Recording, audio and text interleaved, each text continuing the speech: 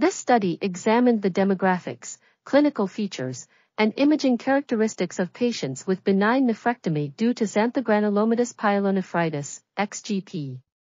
It found that XGP accounted for 43.9% of all benign nephrectomies, with a mean age of 63 years and a female predominance.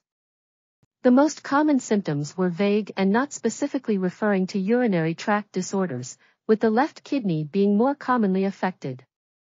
Staghorn calculi and stone disease were the most common underlying causes. Preoperative computed tomography, CT, had a high diagnostic accuracy for renal inflammatory disease, but a low diagnostic accuracy for XGP, which was often misdiagnosed as a nonspecific renal inflammatory disease. This study highlights the importance of considering XGP when evaluating patients with benign nephrectomy, especially those with staghorn calculi or stone disease. This article was authored by Stefania Tamburrini, Rosita Comune, Giulia Lassandro, and others. We are article.tv, links in the description below.